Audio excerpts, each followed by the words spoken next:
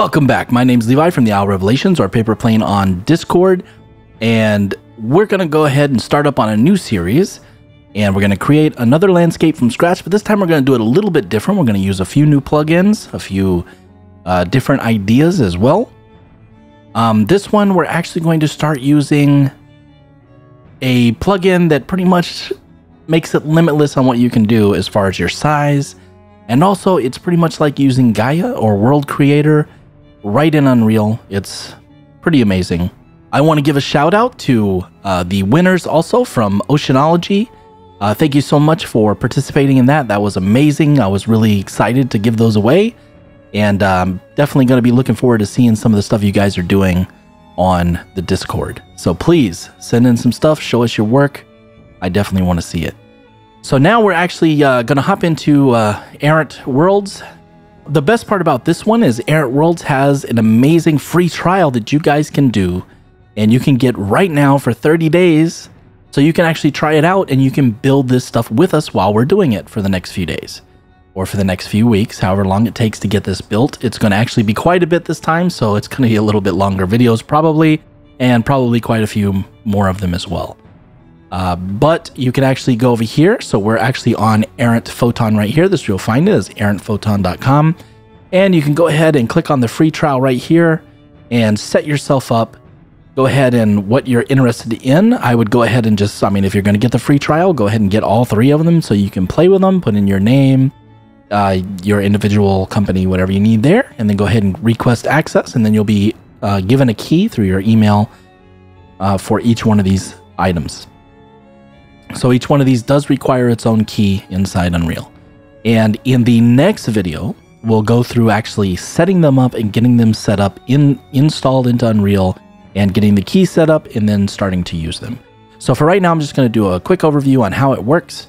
And this is definitely where you can find it. So you can go ahead and play with it right now by, on your own, and just mess with it and see what it looks like. You can also check out some of their videos.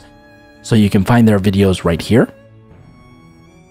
And let's go ahead and move in right now in Unreal. So I already have Unreal set up, and I already have my Errant set up.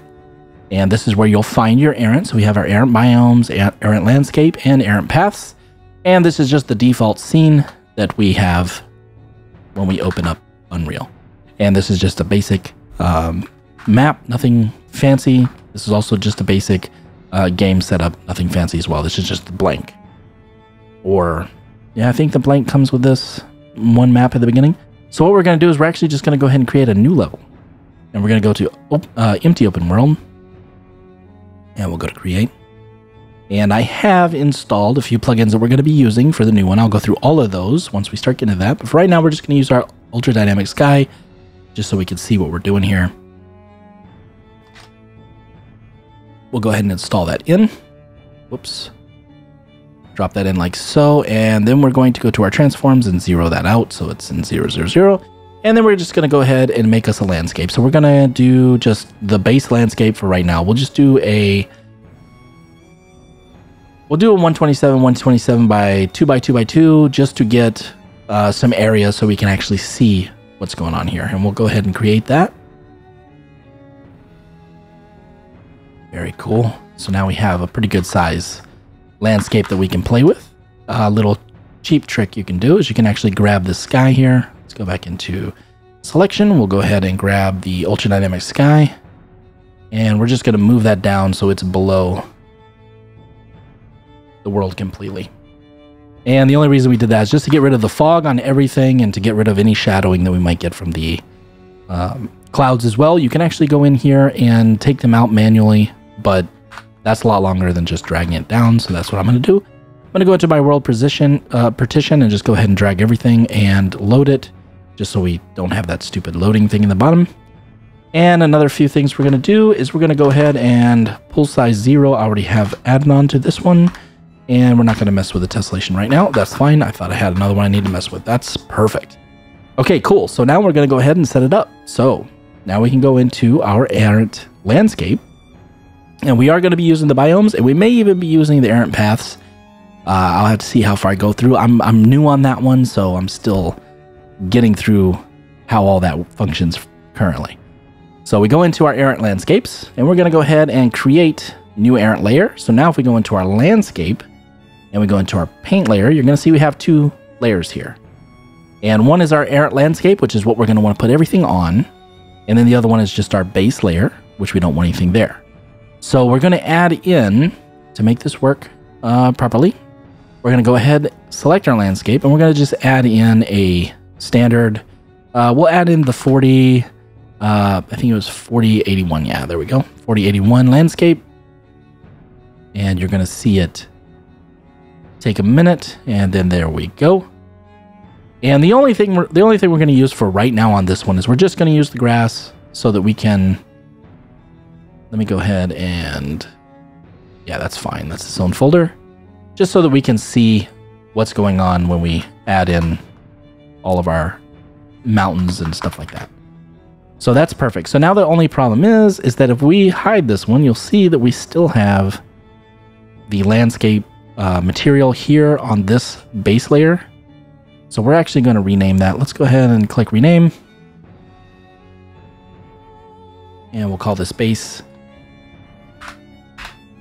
And we don't want that. We actually want to remove that. So if we click, if we right click here, we can go to clear layer. Now we have no paint information on this particular layer. We want to move that to our errant landscape layer. So we're going to unlock that and have it selected, and then we're going to click right click on it and go to fill layer. Now that will be added into the errant landscape layer, which is perfectly the way we need it. Now we can go ahead and just drop into the errant landscapes, and we're ready. From there, we can add everything that we need to add. So let's do that. Let's add,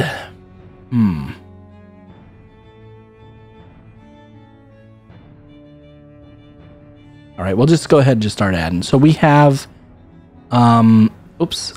So if this happens, I don't have the library installed for this. So I am going to go ahead, and I'll be back in just a moment. I'm going to go ahead and get that installed, because right now I have no brushes. So I forgot to do that. I'll be right back. And here we go. Now I have them installed. And if we go down here, we can actually see all of our brushes that I didn't have installed a moment ago. And the interesting thing about these brushes is that they are all 16-bit height maps. So you can actually create your whole map that you want in Gaia and then export it out as a 16-bit height map with all of its functions. So if we go into the library that I added in, I can go into, say, any of them, it doesn't matter. We have all of these here. So all of these textures you can create in Gaia. You can have your slope textures, you can have your mountain range textures, you can have foliage textures, runoff textures, all kinds of stuff, and you can import those as well, and they will function here in Errant.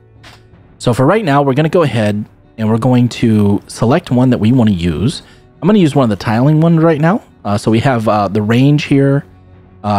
So small mountain is just a mountain on itself, but if you use range, you have a large range of mountains.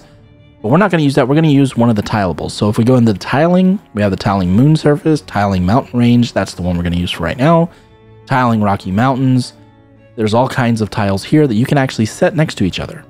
And the way this works is on Brushify. The one problem I always had with Brushify and that I love about it is that you can do this, but once you get to a certain amount of brushes, it actually takes over and slows you down. And you start having problems keeping up as far as CPU and stuff like that. So the way these work is once we're in our editor here and we add them, then we are using them and we can function, you can drag them around, move them, size them, everything. Once you get out of this, then it basically locks it to your landscape. I'm not going to go into details on exactly how that does that because I don't know, but I'm sure there's a lot of captures in there that make that function. But it'll lock it in place. So the thing is that when you add one, let's go ahead and add one real quick. We'll do the one I was talking about a moment ago. We'll grab one of the tiling ones, this tile. Let's do tiling Rocky Mountains. I think that's let's do tiling Rocky Mountains. Don't matter. So we'll go ahead and grab this one and we'll just click on the middle of the landscape here. And there we go. We got tiling Rocky Mountains, just like that. That easy. And from there, we can select it up here and we have a select option. So if we click on select here and we grab it, then we'll get our transform widget here, where we can actually move it around and scale it. And this one almost fits perfect to my landscape that I built, but we can scale it out as well. And if we want this to be a little bit even more sparse, we can really scale it out. We can also scale it up and make it higher. And right now we're actually cutting because we are at the Z max for Unreal. So you can actually change this by going into the settings, and you can change where your Z max height ends, or we can actually go here into our settings. We can go into the tools, we can go to change landscape max height, and we can actually change it here on this landscape. And we'll change it to say 250, and we'll hit confirm. And we just changed the height there as well. And then we can go up and hit the other height, max, which will be up there, which we really don't need it to be that high. So, because I mean, these are actually pretty good size hills we got going on here. I don't think I have a character added, which, yeah, I'm actually in the setup here. I got to go back to selected. It's going to take a minute once you go to selected so that it actually pretty much adds it to the landscape itself. And then, oh, I do have my character, which I didn't want to show you yet, but that's fine. So this will give you a little hint on the style we're going to be going for. And you can see the size that we have for these mountains. So this is not anything like what we're going to be doing on the new videos. We're going to be going much more upscaled than this, but this will just give you an overview of how this works. So if we drop back out and we go back in to, you want to be in your Errant landscape. So if we actually grab, so you'll see we have the mountain here, and if we grab it and we try to move it, we're going to get an error. Okay, and there's the error down the bottom, modifying Errant landscape brush outside the editor mode. So basically we are moving it, and as we're moving it, it's constantly trying to re-add it to the landscape. Therefore, it's going to be very slow and sluggish. So what we need to do is we need to make sure we're in Errant landscape mode when we do that. And then we can very, very easily go ahead back in, and let's grab a few more. We'll do this one, and we'll add this one in, just like so. And let's add another one. Why not? And we'll add this one in on top. And they play together very well. So if we go into our select and we grab one of them, so this is the hole that we just added, we can move that around and it will join in with the other brushes that we've added. And you can also go into your blend settings and change how it functions or impacts everything around it. We can go and change the fall off size a little bit to get a little bit different functionality on that. You have your fall off noise as well. And we can use the add and subtracts, as I mentioned earlier, to add items in, add items out. Let's go ahead and I'm gonna delete that brush really quickly because I just had a crash, so I had to restart. Let me go ahead and go back to cracked. Add that back in so it's in the right Z orientation, which you can change here as well, but I find it easier sometimes just to replace it. So we have our crack here. And of course you can you can scale it however you want to scale it. You can even scale it XY only, make a nice big ravine type thing. And you can have pretty much almost as many of these as you want. I mean, I'm sure there is a limit, but you can get a lot of stuff in there. And then once we go back out, we're going to be able to play around here and see what we have going on. So, I mean, very quickly, you can actually get a lot of your map done in the styles that you want. And like I said, you can go into Gaia and customize your own brushes as well, or even whole map regions and add those in as well. So I'm going to go ahead and get rid of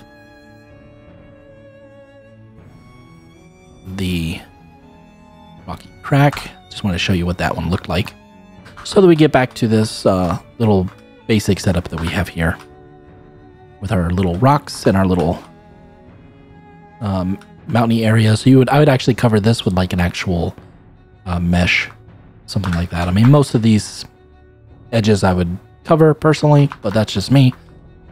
But I mean, like you can see very quickly, we can get a very nice, very convincing landscape. So we can actually go back in. I'm going to take out the tiling Rocky Mountain because we don't need it. We're going to just work here with the Icelandic terrain that we have here. And now we're going to add a few more features to it. So this one will work whenever we start doing the biome area. So if we are in selected and we have our Icelandic terrain selected, we can actually go down here and we can add visibility mask to it. So we go here to our visibility mask and we set a texture. We can go in to our Icelandic. So this one is the Icelandic terrain, and we have all these textures here that we can use. And the one I'm going to use right this moment, I'm just going to throw on this Icelandic terrain flow. Go ahead and hit that on there real quick. So the visibility mask, you can see it actually cuts away parts of the world, which is not exactly what we're wanting to do right this minute. So we'll go ahead and take that back off. And we have our height map here. Oh, I'm so sorry. The one that I'm using the wrong one. So this is for the biomes mask, and we were setting this up, and this is the way you would want it to be.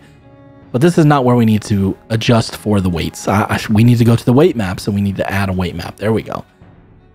So we're going to go ahead and do desert, and we're going to open that one up. This is perfect. Okay, and then we can go into our texture. So we have the same thing here, single layer texture. We're only going to be using single layer right now. So if we go to multi-layer, then you can add layers as an array, which we're not going to do. We're just going to go to single, and we'll go ahead and add that back in, and it's going to take a second. And now you can see we have the desert layer added into the biomes. And I have the grass here right now just because the way that this works, it kind of sets everything there and keeps it until you save it. Or you can go in and also build your grass maps, but you would still have to save it, so you're not going to see the change until that point. And right there, very quickly and very easily, we have a bunch of setups here added for adding in certain biome areas. Now, we don't have to use this particular texture. This is just the one I got. We can actually go back in and grab something else. This is the deposit texture, and you'll see we get a lot more area. Just like so. So right now, it's pretty much all of the higher areas are going to be grass and the lower areas will not. We can go ahead and save that as well, and then we can go down to see where we're going to have grass on and stuff. Unfortunately, none of these are very high on the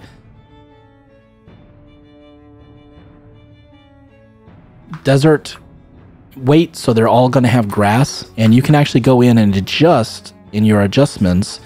You can go in and adjust your contrast so that you get more nope, not the contrast. We're going to do, this is going to be 1.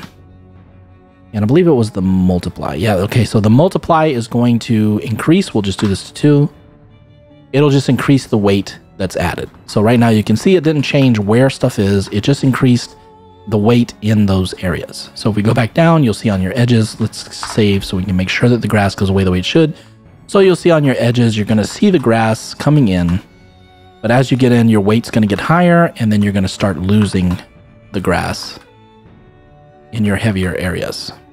And unfortunately, it's still not quite heavy enough. So let's go ahead to like a 4. That'll make it really, really heavy. Control save that. That should work for us. Let's see if we got any grass, and we do not. So now we are added to the actual desert type grass. So we still have some up here just because this is in between grass and desert, but down here you'll see that we get back to only desert. And that's how we can add in those biome areas. You can also make custom masks. You can even use, and I do all the time, I can use something like a cloud mask or even a noise. Let's do cloud. Whoops. There's no E on cloud. And the one I like to use the most is I like the cloud diverse and the particle cloud. So this one definitely works, and we can, so right now it's just, that texture is pretty much taking up this whole landscape, so we're not getting a whole lot, but we can adjust the tiling size of it as well. So if we go into, let's go ahead and bring the, was it offset? No.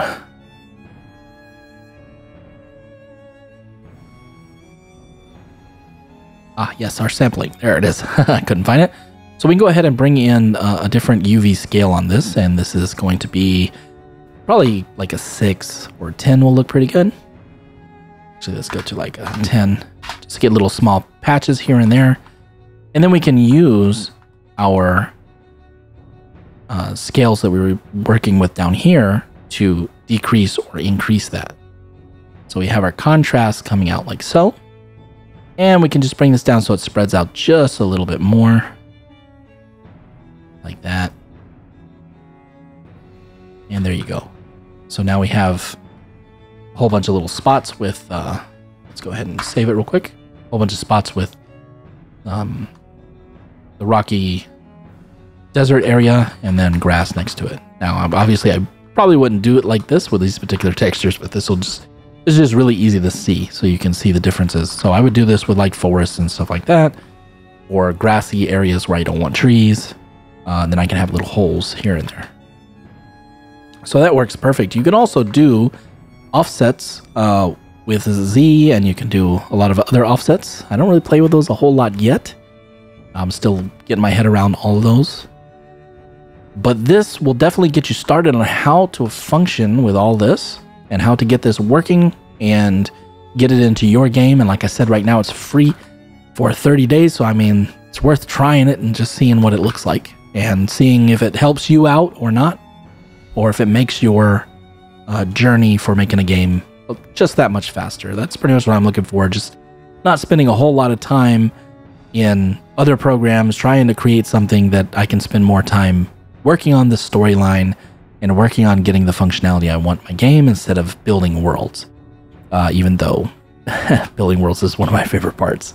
So I constantly do it over and over and over again. But this can definitely help you out if you're interested in taking a look at it. And in the next one, we're actually going to build out the level with this. We're going to build a whole landscape with water, oceans, everything in a little bit different style. We're going to go from beginning on end on that, and we're going to do a much larger level. So this one's not really all that big. We're going to try and really maximize to get the largest size. So far, the biggest I've got with this is 1,024 square kilometers, which is absurdly large. I mean, if you're flying around, it's great, but if you're just walking or riding even on horses and stuff, that's still way too much landscape. So yeah, on the next one, we'll go ahead and start on that. And also you can check out the Hyper video that I'm putting out as well. So we're going to be using Hyper games by Hyper assets as well in this and kind of showcasing how those work a little bit. And we have several other plugins we're going to go through also, and a few assets that we're going to be using as well. Some of them are from the free month, the monthly free marketplace right now. So you can go ahead and grab those and you'll have the same assets I have. Some of them are not, some of them are paid, but we'll go through all of them and you don't need any of the paid ones. You can do this with whatever you want. It's just, those are the ones that I opted to use just to kind of keep the cohesive of the style that I'm going to be doing it. So it's all kind of the same.